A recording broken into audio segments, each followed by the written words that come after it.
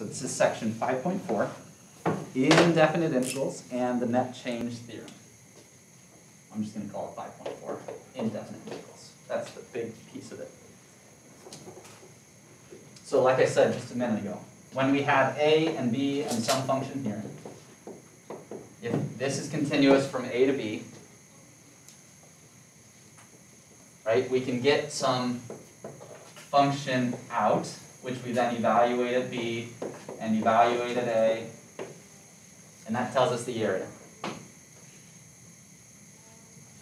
But now there's this question of, this is dependent on a and b. What if I just get rid of those? So what do we have over here now? What are you evaluating at here? What are you evaluating at here?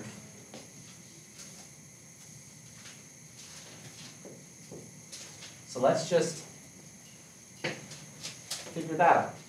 We'll try and take an indefinite integral, an area of some function to give us another function. And this other function is going to be the guy that can just tell us any area. Now, as a review, if I write this down, what is the relationship? Mathematical relationship, okay, between f little and f big. Well, f big is the antiderivative of f little. It is. What does that mean? Very good.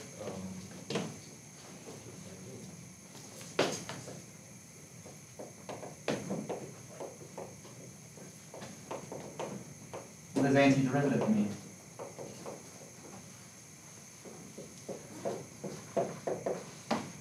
And I'm going to rewrite your phrase there. An antiderivative of f, right? Yep. Okay. That's perfect. Like, these are the exact words. So you're 100% right. For everyone else's sake, what does that mean?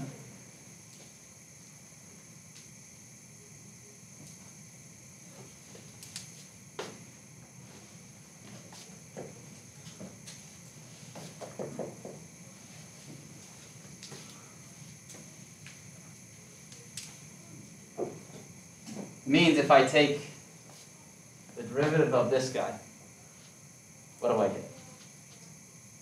This guy.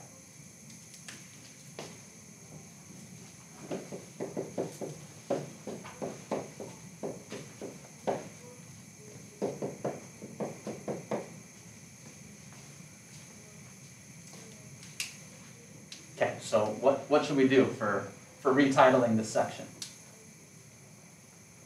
Forget the word indefinite integral phrase, and we're just going to talk about antiderivatives again, because that's what we're doing. Okay, but the integral has this connotation, this idea that we're computing areas. Whereas the antiderivative has this connotation that there's a derivative we're taking. An integral adds up. A derivative does no such thing. Right? An antiderivative is, in a sense, the inverse to something which is a limit. And it's not even like a product of a height and a width function, which we have with integrals. So this is a perfect response. F is an antiderivative of f. Perfect. AKA, if we ever take that derivative, we get that. And you know lots of these. So let's make a quick table.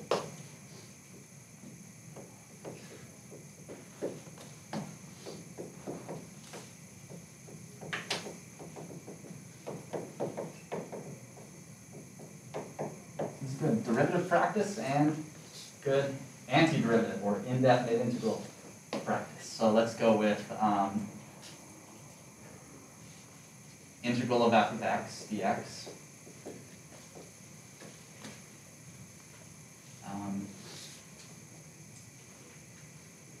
Let's go with f of x here, and we'll do the integral of f of x dx over here. So if I give you a function, and you attempt to integrate it, what do you get?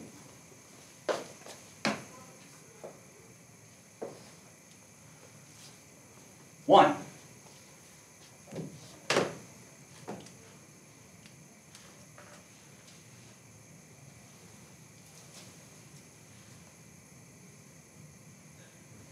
think it was office hours yesterday or 2 days ago that this question came up, and the student had no idea.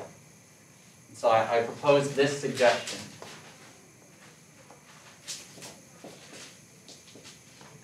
We're trying to find this.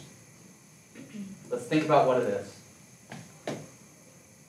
What does this big S stand for? It stands for adding up all the pieces of this. That's what we're doing. We're just a big sum, right? We're adding up all the pieces. For this integral, we're adding up these things, pieces. These are the pieces. 1 is just a number, so we're adding up one of the dx's. So we're really adding up all these dx's. What is dx? Well, from the sum, you remember dx is the result of the delta x, like an interval of the x-axis, but it's going to a really small amount. It's becoming an infinitely short subinterval on the x-axis. So this is like adding up a little bit of x. And how many of them are we adding up? We're adding up all of the pieces of x. dx is a piece of x.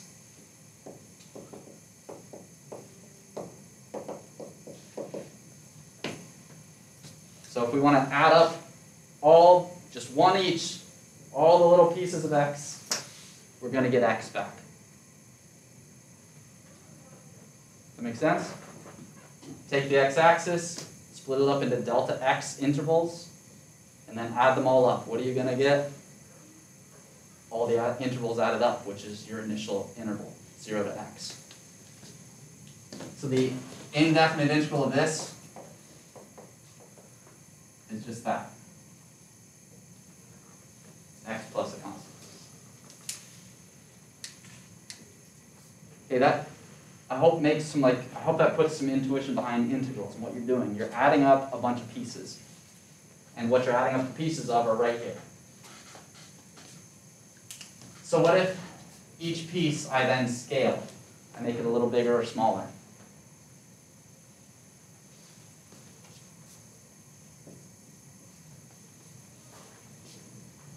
I take a number k, I multiply it by each little piece of x dx.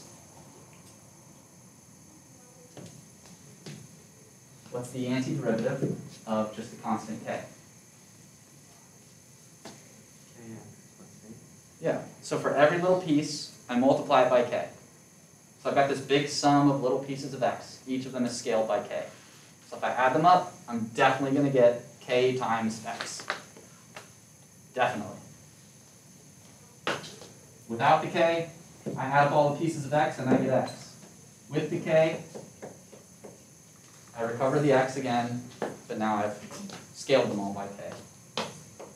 Plus some constant.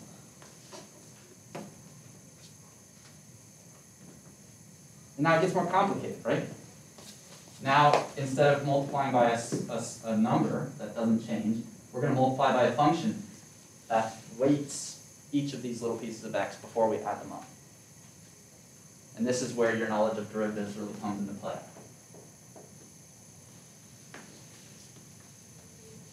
We know this one, the antiderivative of x to any power n,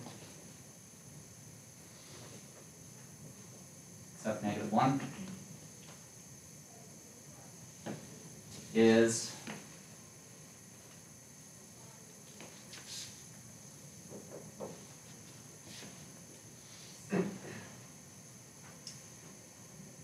x to the n plus 1 over n plus 1. over N plus 1. Perfect. So either this, that's great, it's a succinct way of writing it, or times 1 over n plus 1. Both are great. They're the same. Perfect.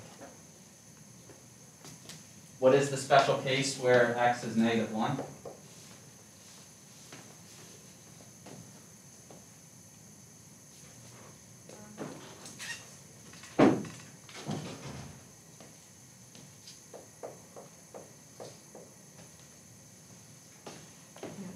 natural log of x, yes.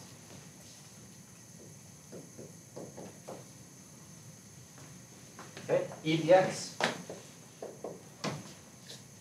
E to the x plus c, that's the one that never changes. You add up all the pieces of dx, weighted by e to the x, you get e to the x.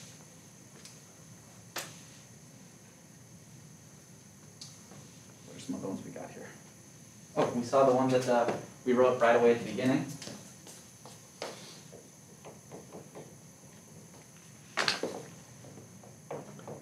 Secant squared of x, cosine x, negative sine x.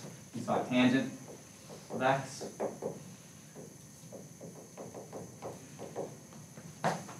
We saw sine of x at one point in time.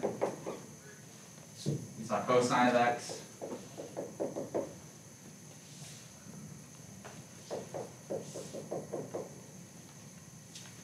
We saw this one in an example earlier this year.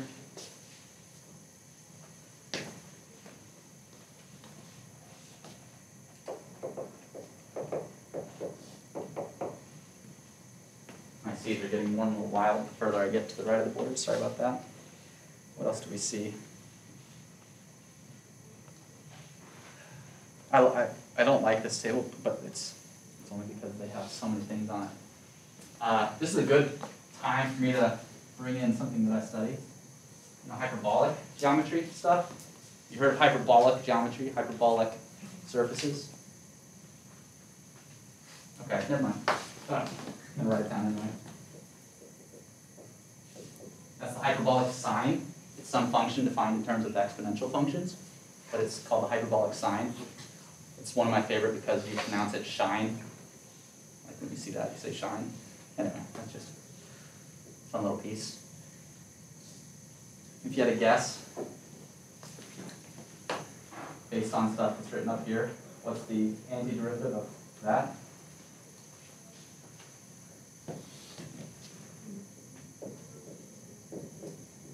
Probably the cosine or the negative cosine, but the hyperbolic version, and you'd be correct. That's pronounced cosh. So shine has the antiderivative of cosh. Cosh has the antiderivative of shine. No negatives. It just switches. Not like the original sine and cosine. So that's things that we haven't even looked at before, but are definitely things that you could look at. How about this one? This is something you've seen before. What's the indefinite integral of cosecant squared? We had secant squared up there.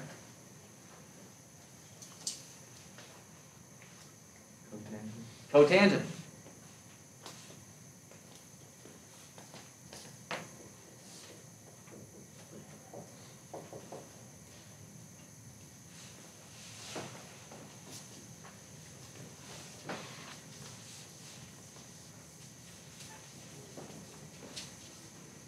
So what are we obtaining here again? In this section, we're thinking about, is there a function, right? Is there a function, capital F, such that it can just tell me the area underneath this function, right? And these antiderivatives in this table are functions which enable us to find the area underneath that curve, a given curve, for any interval a to b.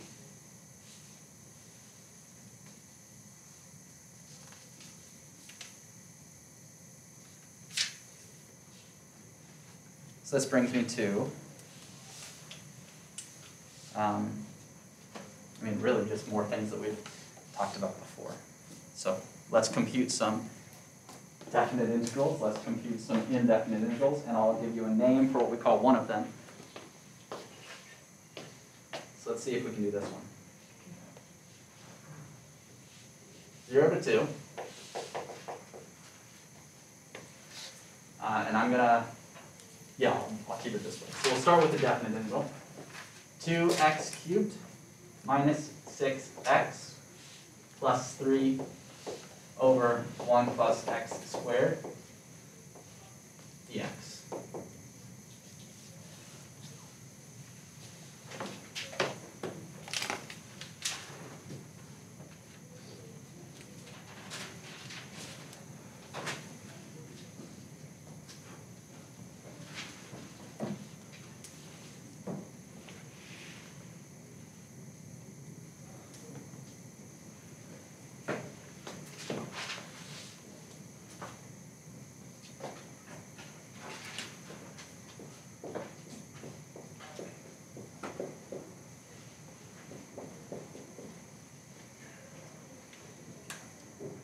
whenever you are given some integral, right, the immediate question is, really it's not, I'm going to start writing that sum down. Your immediate go-to should be, do I know any indefinite integrals for what's written there? Okay? It's like that's, because if there is, that's the one stop. Just spits out the area to you. Okay? So you're always trying to think this question, right? Given what's written inside the integral, that's called the integrand, is it somewhere on that list, or can I build it from that list?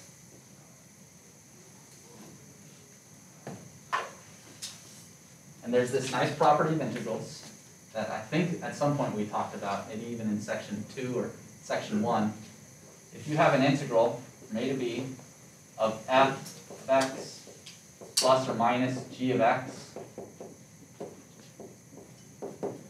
then this is the same as two integrals. The integral of the first piece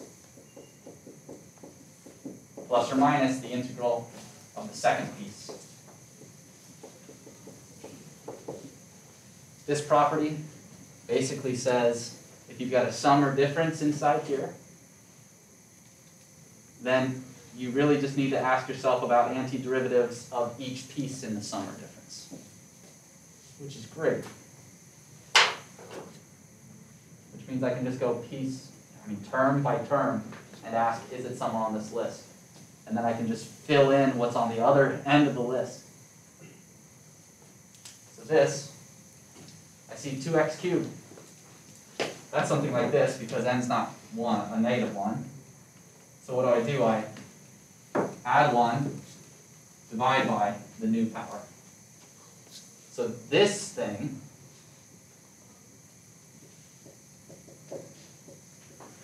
becomes x to the 4th times 2 divided by the new power 4. That's the indefinite integral if I take away those limits of the first term in here.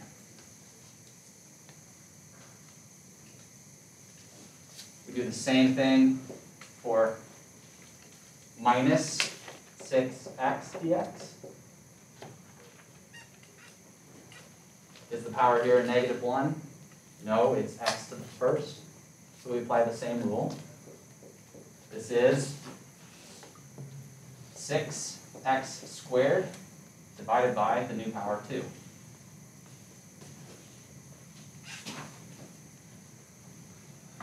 And then I'm out of room. We'll handle these two first. I think I remember last time also saying once we find that, we need to evaluate it at the endpoints, 2 and 0.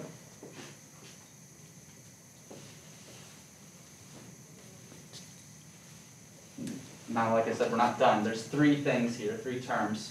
I've only done the first 2 and split them up into separate integrals, which we can then add together. Let me erase the blue and put the third integral up here, and we'll write that one down, okay?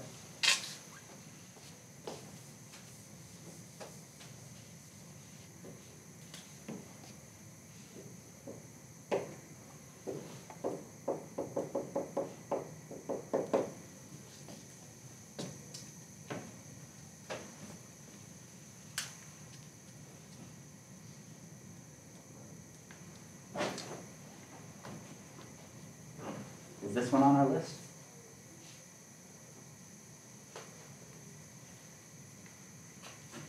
Pretty close, right? But there's multiple in front of it. K times 1 over 1 plus x squared, where we're just multiplying 3 by the 1 over 1 plus x squared, right? Does that change things? I wrote this property down a couple days ago too, or last week or 2 weeks ago before break, so it was a while ago. There's another rule, right? If you think about adding up things, let's say 1 plus 2 plus 3. If I multiply that by some number, say 3, you can distribute through the sum, right? Okay, what's an integral? It's a big sum. It's a sum of things that look like this and are multiplied by a delta x. So every one of these guys has a factor of 3 on top. So in the big sum that we're doing, how about we just factor out that 3?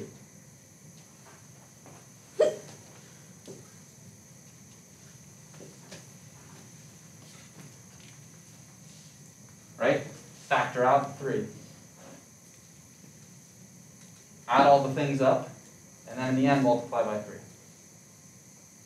That's what this is, right? First, I add everything up. The thing that I know about, the triangular numbers here. I add them up. Then I multiply them by 3. That's no different than adding up all the multiples of 3 of the triangular numbers. Right? So we can do this. Now this looks exactly like that over there. This is just 3 times the indefinite integral for 1 over 1 plus x squared, which is inverse tangent. And that's evaluated from 0 to 2. So like I said, the very, very, very first thing that you do when you're given some definite integral is you think of it piece by piece. Do I know the indefinite integral for this, and for this, and for this? I look at each term and see if it's somewhere on my list that's written down somewhere, or if it's maybe on the back of my eyelids, somewhere. And if you know all of those little indefinite integrals, well then you just go right ahead and you've got it. Okay? Now any calculator will just plug these in and tell you what the numbers are. Inverse tangent of 2, inverse tangent of 0, multiply those by 3, take the difference. Plug in 2, plug in 0, take the difference. Plug in 2, plug in 0, take the difference. But we need to be a little more cautious. Right?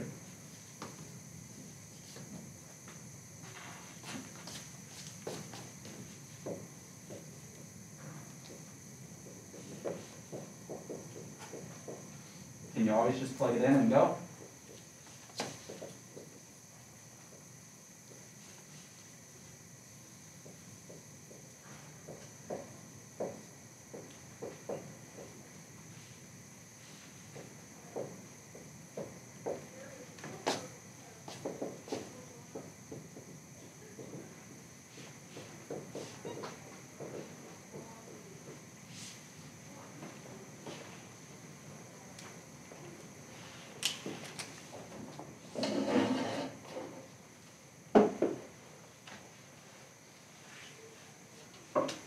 Can you? No. Why not? Yeah. Is 10 continuous at 2 and 0? Okay. Is that why? You're absolutely thinking in the right direction. We need to be worrying about continuity. But you're not worried about the indefinite integral's continuity. You're worried about tangent inverse being continuous. It is. But that's not the one we care about. We need to care about what we're taking the integral of. That thing is what defines the area. The 1 over 1 plus x squared, that's the height, which we're multiplying by some width dx. If the height goes to infinity, if we've got some asymptote in there, and we've got a discontinuity for that 1 over 1 plus x squared, we start adding up infinities and things start breaking down really fast. They fall apart quickly. They should totally remake that movie, Things Fall Apart, but like in terms of like a math movie. It'd be so funny. Nice parody. Anyway, yeah, we need to worry about if this guy's continuous. And specifically, is it continuous between these two values? Is there a discontinuity in this guy? Is there ever division by 0? I see varying responses. There should be a definite yes. You are dividing by 0 somewhere. But not in between the real numbers 0 and 2. That's why most of you are saying no. So, continuous from here to here, perfect. We use this, plug in the numbers and go. Continuous between 0 and 2? Polynomial, 2x cubed. Polynomials are continuous everywhere, so find the indefinite, plug and go. Continuous? Yeah, 6x is a line, that's continuous everywhere. So plug in 2 and 0 to the indefinite integral, and you're good. Just keep going. Okay? So, sort of algorithmically, definite integral, term by term, check for indefinite integrals. Write down the sum or difference of them. Evaluate them at the endpoints and find differences, if and only if these guys are continuous on those intervals. If they're not, you're in the situation we were at the very beginning of the class. Break it into small subintervals, take limits if you need to, and just pray, I think, at that point.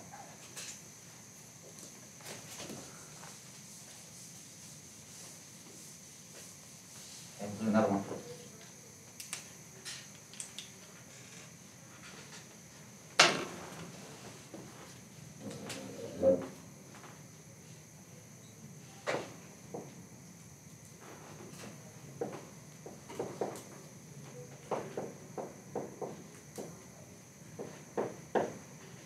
This is t squared times square root of t.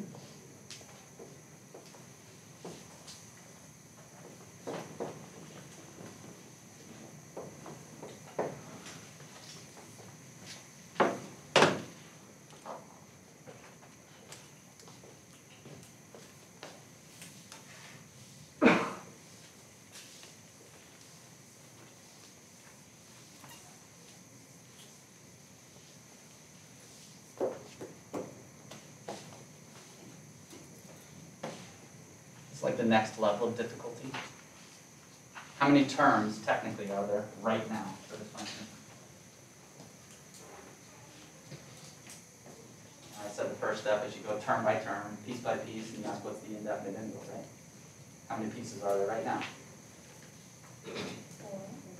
Draw your fingers down but one. We've got one quotient there, don't we? Ooh. One quotient. A bunch of stuff divided by t squared. So one level of difficulty higher, that's what this is. Can we turn this into something with more pieces that we can then take indefinite integrals of? Can we leverage algebra to put this in a form that looks like something like that? Because as it stands, this looks nothing like any of those. So, sidebar. If I give you 3 numbers, and I divide them all by one number,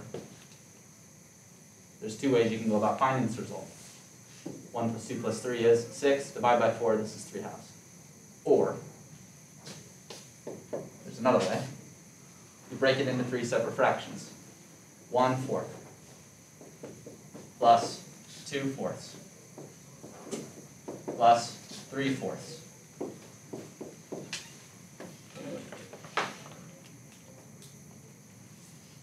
In all, that's 6/4, which is 3/2. It's the same thing, right? No matter what numbers I give you. AKA, no matter what t I give you, you can take this fraction with 1, 2, 3 numbers added together on top, divided by 1, and rewrite it as 3 fractions. This over that, plus this over that, minus this over that. Right?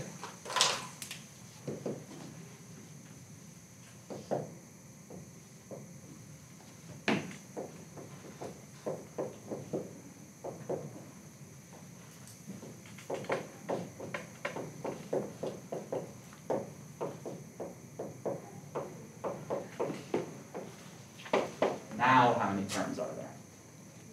Now 3.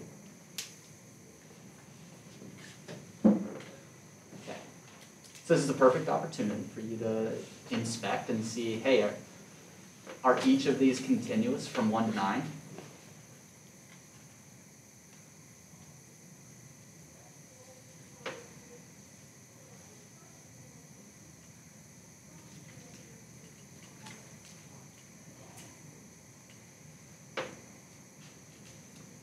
2t squared divided by t squared. That's the same as 2 if you remove the removable discontinuity at 0. Right? Sure. You can't divide, if I plug in 0 to this, what do you get? You get 0 over 0. As it is. That's not allowed, because you can't divide 0 by 0 unless you're taking some L'Hopital's rule problem and you're going with it, right? That discontinuity is at 0. Is 0 in this interval? No. So who cares? Cancel the t's. Bingo. Continuous, 1 to 9, 2 dt. Continuous from 1 to 9? Well, again, we can't plug in negatives, but there's no negatives. We can't plug in 0, but 0 is outside of 1 to 9. So cancel these two t's.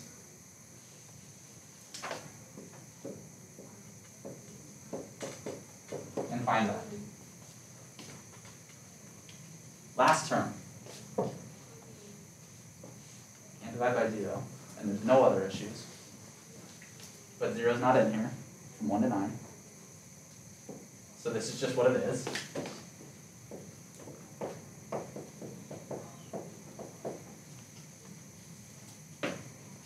Now are those over there?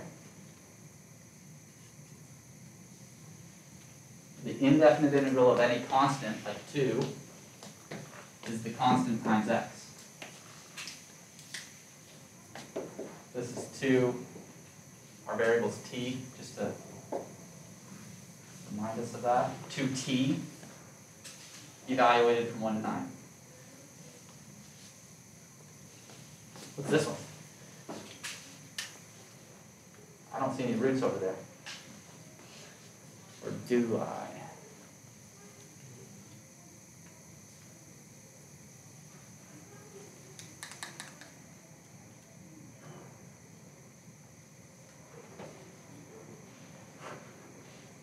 Mikhail, what are you laughing at? I'm not You think you laughing. have I it? want to say something, but I don't know. Please say it, and then Fred will correct you. Okay. So can you do t to the 1/2 instead of a? I mean, so long as it's not negative. Is 1/2 negative? No. No. We're good. N is 1/2. Okay? So we add 1 to 1/2.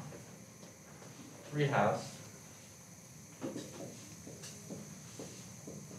We divide by the new power. Division by a fraction is the same as multiplication by its reciprocal.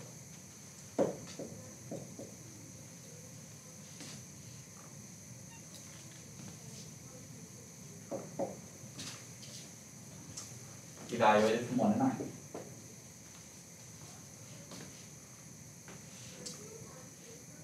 Oh boy, more problems.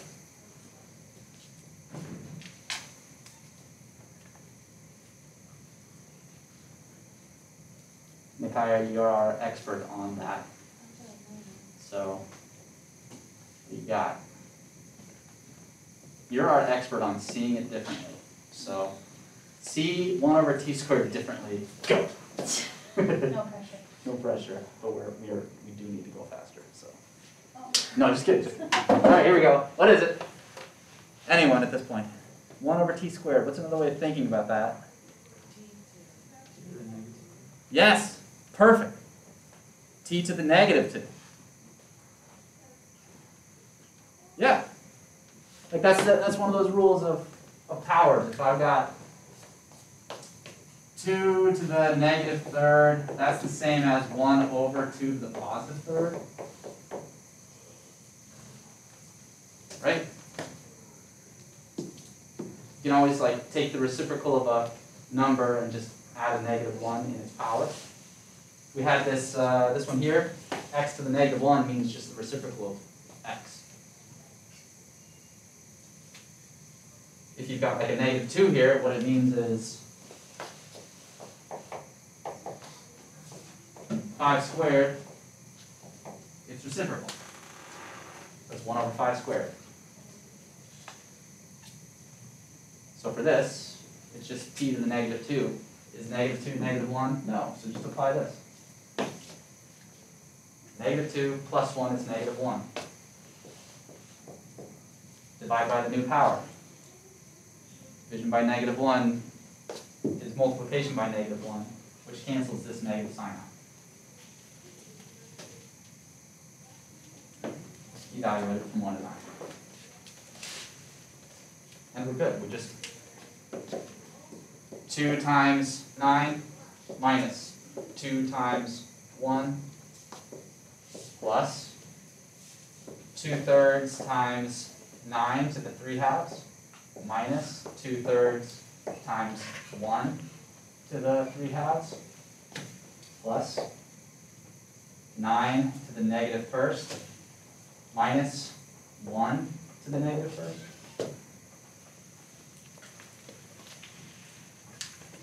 And that's just a number. Okay.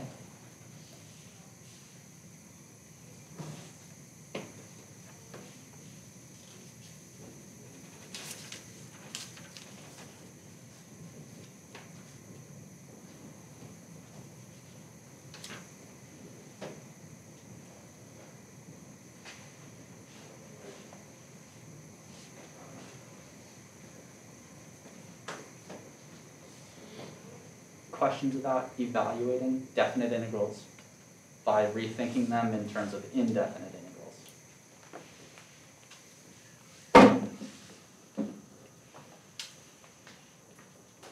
Yes?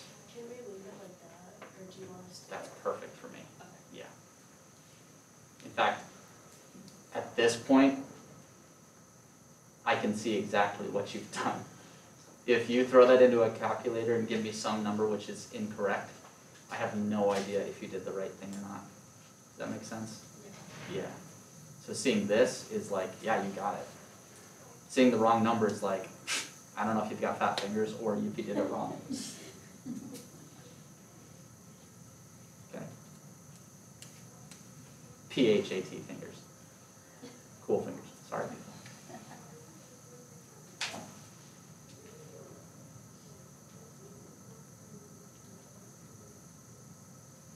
We've got 20 minutes. Do a couple more? Okay.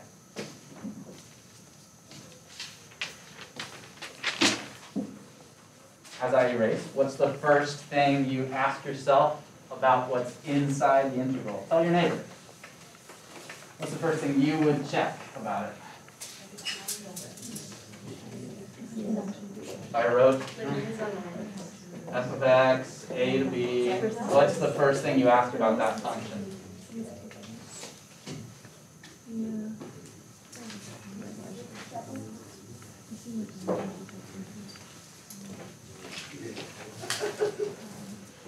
Yeah, you'd ask if it was continuous between a and b, because if it is, just ask for the antiderivative next, right? And then you're done. Okay? If it's not continuous, tell your neighbor, what would you do?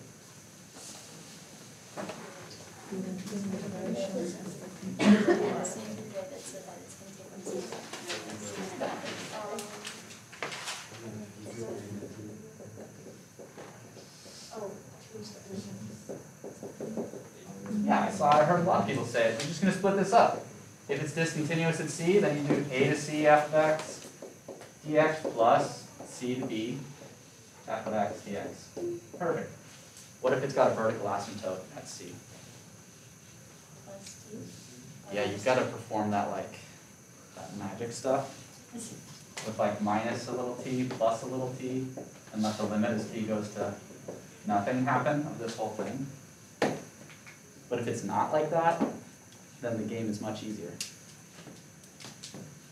You might still need to do this, but the game's much easier.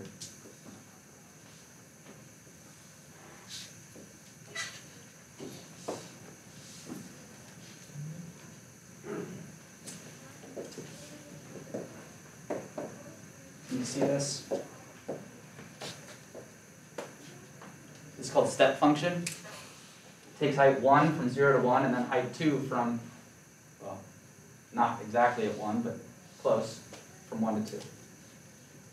This is my function f. Okay? step function. What's the integral of f of x from 0 to 2?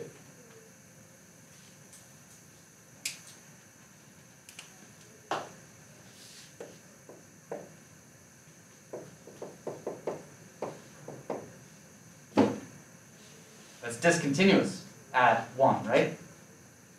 Okay, pump the brakes, break it up. 0 to 1, f of x, plus 1 to 2, f of x dx. Okay? Is our function continuous from 0 to 1? Yeah, actually. It goes all the way to the axis and it goes to 1. So the function there is a height of 1, right? So this is x evaluated at 1 and 0, and then you find the difference. Is this guy continuous from 1 to 2? Yes. No. Everywhere except 1. It's got a hole there. Oh, yes. So how do you do that? Plus t. Plus a little t at the limit as t goes to 0. Okay, now from 1 plus a little bit, so we're not right here, we're a little bit to the right. What's the function value? 2. So in here, in this 1 plus t to 2, the function is continuous and it's exactly the function of 2. Right? Fantastic. What do you get here? You get 2x from 1 plus t up to 2. And then you take the limit as t goes to nothing. Right? Plug in 2, you get 4. Plug in 1 plus t, you get 2 plus 2t. Which when you take the limit as t goes to 0 just kills that second term. And what do you get? You get this area, which is a square of 1 in size, plus this area, which is a rectangle, exactly 2 in size. So you get 3 for all this. 1 minus 0, 1.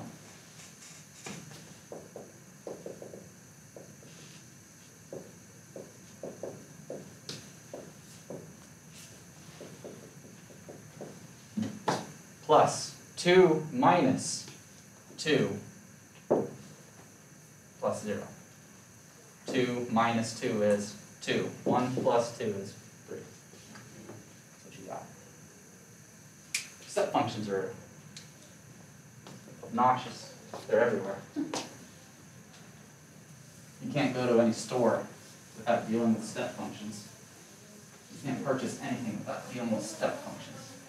If you want to add up how much money you spend, you have to take integrals of step functions, for goodness sake. Your receipt printer is so good at those things. So good. Because it's adding up all those step function totals, right? That's what it does. Alrighty, what do we call these things? Well, we call these things, in other words, net changes. What we've been talking about, these integrals.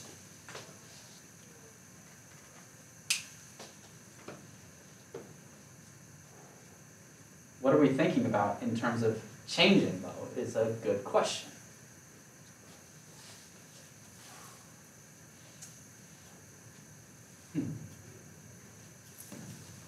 So we know integral f of x dx equals some other function, which tells us the area. Right?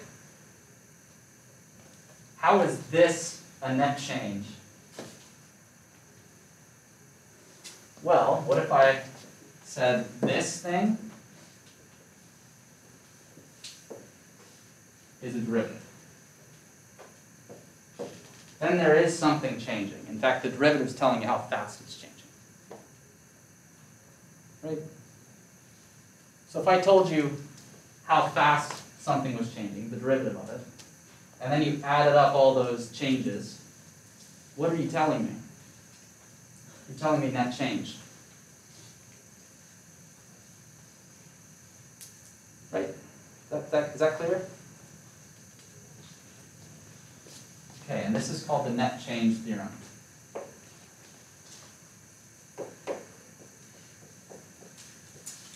The net change theorem says if f prime of x is the derivative of some f, and you integrate it from a to b, then this is, of course, f of b minus f of a, and this, or since it's equal to this, these are called the net change. Pictorially, f prime is the slope. So it tells you over a little interval how far up or down the function goes. So if I cut out a little delta x, and I tell you the average slope from that right-hand endpoint to the left-hand endpoint, if I tell you the average slope there, m, then the change in height from here to here is approximately m times delta x. In fact, if that is the average slope, then that's exactly that. That's all we're talking about here. The slope of a function times a little interval in x. That tells you the net change in f from a to b, from the left endpoint of this to the right endpoint of this. If you add all those up from a to b, you get the net change in the function height. This goes by other names in other contexts.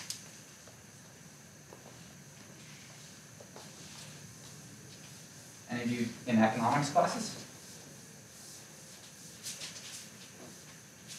Yeah? What do you call net change of some function, like a cost function or a profits function or something like this? In fact, these things are net changes. A loss function more or less tells you, here's what we're at now, here's what we were at before. The difference is how much we've lost. A revenue function is, here's how much we have now, here's how much we had back then. The net change is how much revenue we have. Cost minus profits, or profits minus cost, whatever it is. I'm not an economist, so I don't know the right words for this. In physics, we talk about energy changes all the time, you know? So this is a net change in energy. So you can think about adding up how quickly the energy is changing in some system. Here's how it is at the end, here's how it is at the beginning. The difference is the change in energy. Okay? So net change, it's like this phrase I throw at you here at the end of this section. It's like what a non-mathematician sees and they're like, I can use that. Whereas a mathematician's like, duh, it's like a fundamental theorem of calculus. Right? So it takes lots of names in lots of different contexts. But the net change theorem says for a function which is continuous and is thought of as the derivative of some other function, the integral tells you the net change of that original function.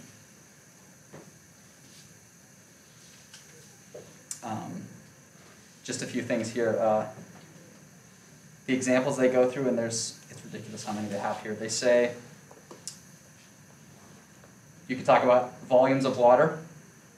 So they give an example of, if you know how fast the volume is changing, you can then tell me from time 1 to time 2 how much volume has lost or been gained.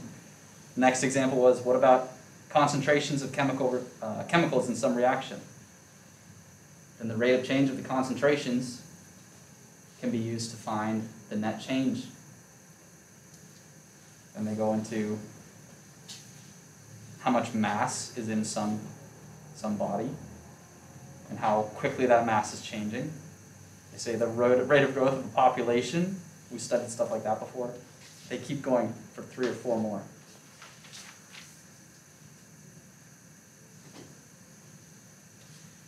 You have 10 minutes? How did that take 10 minutes out of that? I'm not talking enough.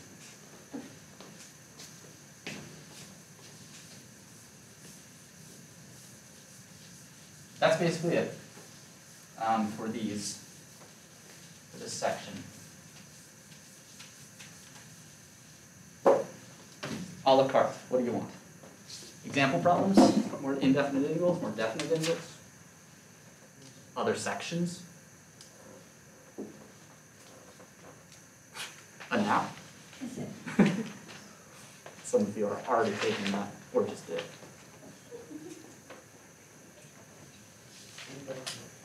Indefinite? You pick one. Who said that? Correct. They're all good. Huh? Number 50. Oh, no, 50. 51 is so much better, but 50 is okay too. 51 feels prime, doesn't it? 50 is obviously even. 50, here we go. Cosecant t, cotangent t. So don't confuse this t with that t.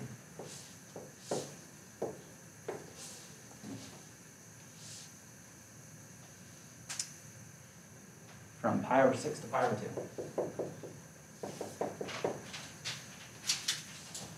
Oh boy. Okay, how many terms?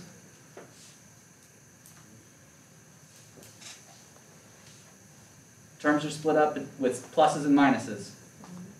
So there's one term. There's no pluses and minuses. Okay. I erased the list. Was this on the list anyway? No, it wasn't. Sorry. This is the product of cosecant times cotangent. So now the question is, first, is it continuous from pi over 6 to pi over 2? And second, do you know the antiderivative of that?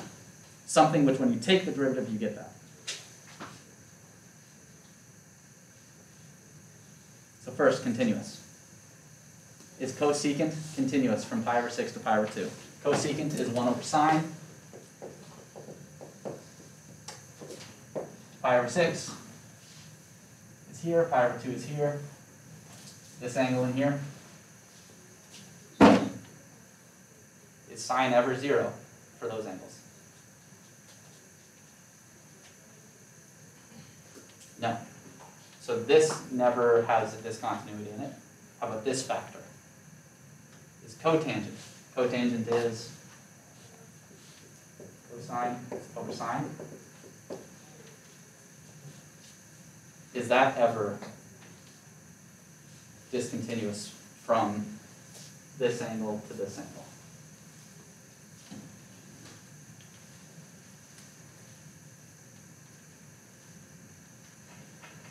Cosine starts at root 3 over 2 and goes up to 0. Well, down to 0, I guess.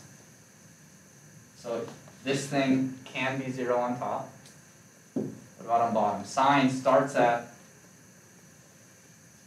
1/2 and goes up to 1, and it never hits the x-axis, so this is never 0 on bottom. So this is well defined. It's not infinity. It's not division by 0 from pi over 6 to pi over 2. Neither is this. This is continuous on this interval.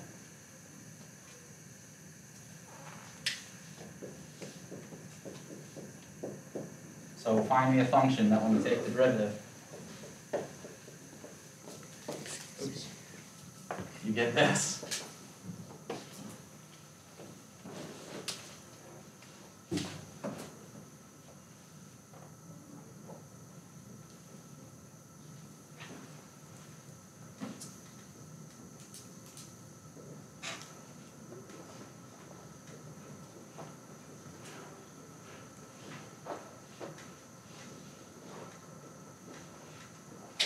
I'm really asking because I really have no idea. Actually, I do, but it'll take me some time to work it out. I'm hoping 40 of you can work it out faster.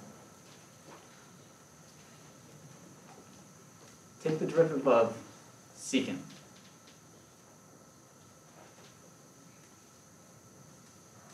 Secant is 1 over cosine, right?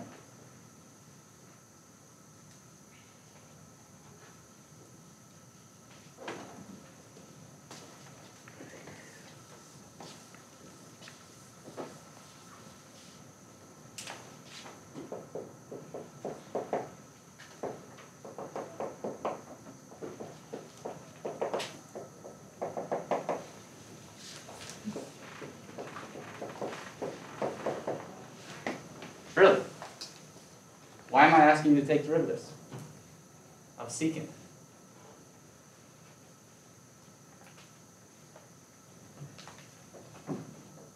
First of all, if you're looking for an antiderivative, you can also look for derivatives. These are trig functions, and that's a cosecant. So I'm thinking maybe a secant turns into a cosecant somewhere, because sines turn into cosines and cosines turn into sines. So I'm randomly guessing. Let's pick secant, take its derivative, and if we get this, then we know exactly what it is. So let's do that.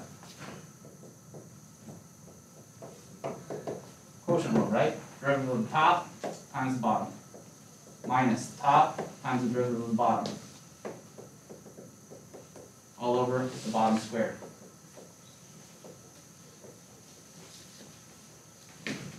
This is sine t over cosine squared t, which is not cotangent times cosecant. This is tangent sine over one of these cosines times 1 over the other cosine. Shoot, missed it. But that gives you a really good indication of what it should be, right? What is it? Cosecant. Let's try that one. Cosecant is 1 over sine. Quotient rule, derivative of the top times the bottom. Minus the top times the derivative of the bottom. Divided by the bottom squared. 0 minus cosine t. This is minus cosine t over one of the sines times 1 over the other sine. And that is the opposite of this. The negative of this, which is fantastic. If instead of starting with cosecant, we start with negative cosecant, derivatives don't care about negatives. You can factor them out, right? And that puts a negative sign here, and puts a negative sign here, and puts a negative sign here, which cancels that, and we get cotangent times cosecant, which is what we need. So what is f of x? It's negative cosecant of t. When you take the antiderivative of this, you get exactly that. Because the derivative of this is exactly that. Yes. And now you just plug in these two angles, take the difference, and you're done.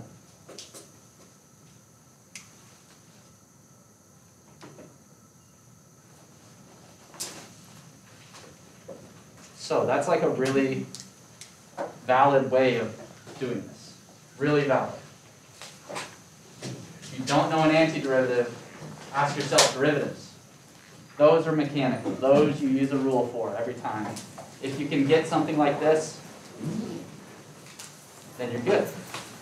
If not, move on. Have a great day. I'll see you Friday.